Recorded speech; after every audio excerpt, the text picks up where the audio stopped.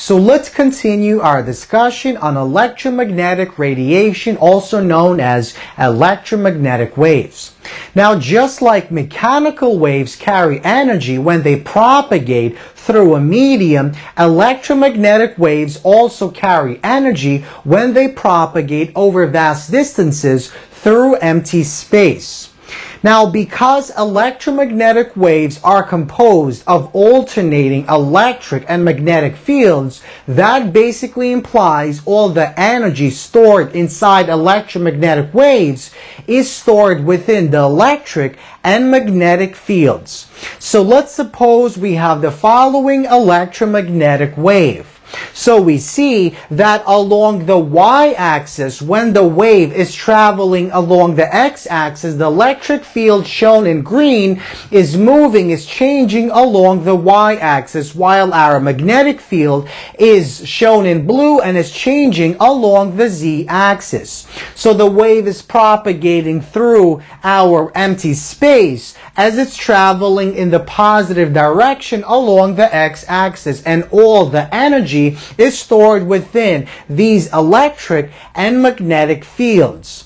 Now, in our discussion on the energy stored inside waves, it is very useful to discuss energy density rather than simply energy. Now, recall that energy density is simply the quantity of energy stored per unit volume. So that means the units of energy density are joules per meter cubed. Now, in our discussion on the energy stored inside electric fields, we were able to show that the energy density inside electric field is equal to 1/2 multiplied by epsilon naught multiplied by the square of the electric field.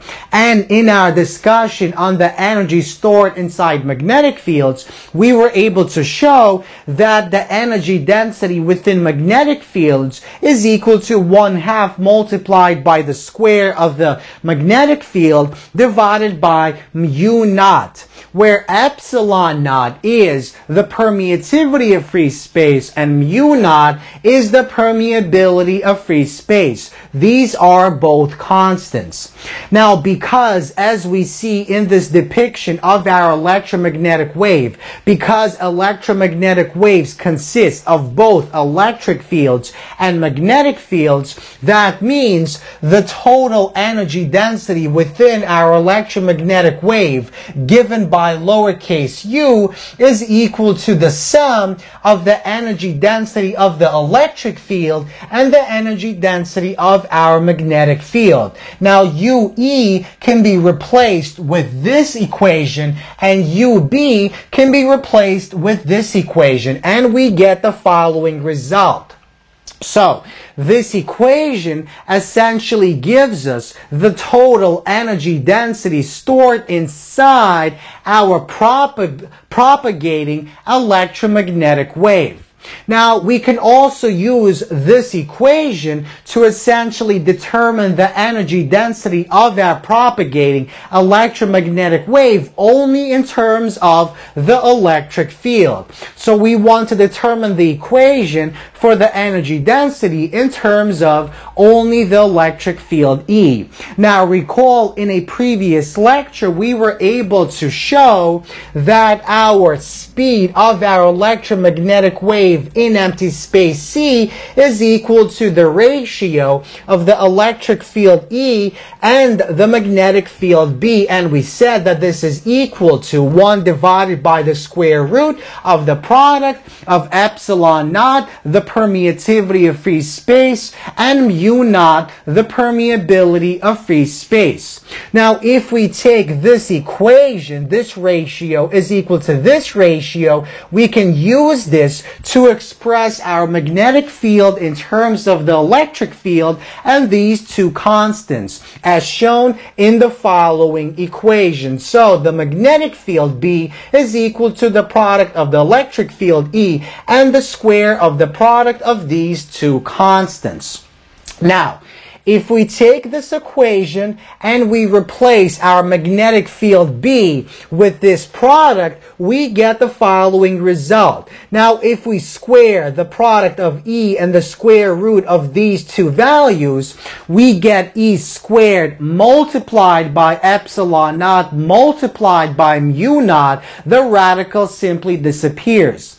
Now, because mu naught will appear on top and bottom, we can cancel that out and we get the following result. So U, the energy density of our electromagnetic wave, is equal to this 1/2 epsilon naught multiplied by the square of E plus 1/2 E squared multiplied by epsilon naught. So if we combine these two terms, the 2's will cancel and we're left with the following equation. So we see that the energy density of our electromagnetic wave is equal to the product of E squared and epsilon naught, the permeativity of free space. So this is the equation that gives us the total energy density of the electromagnetic wave only in terms of the electric field. Now, if we follow a similar procedure, we can also determine the equation for the energy density only in terms of the magnetic field B. So, once again, we begin with this equation.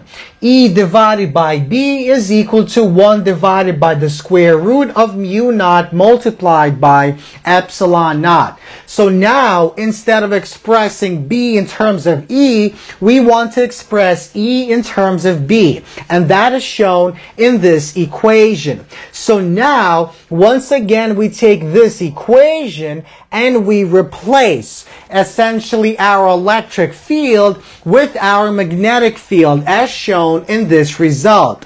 So notice that this quantity squared simply amounts to B squared divided by the radical disappears, mu naught multiplied by epsilon naught. So now we have epsilon naught on top and bottom. We can cancel those out and we're left with the following result. So, the energy density of our electromagnetic wave is equal to the sum of these two terms. So we sum up these two terms, the 2's cancel, and we see that the energy density of our electromagnetic wave is equal to B squared divided by mu naught, the permeability of free space. So we have three different equations that each give us the energy density of our electromagnetic wave.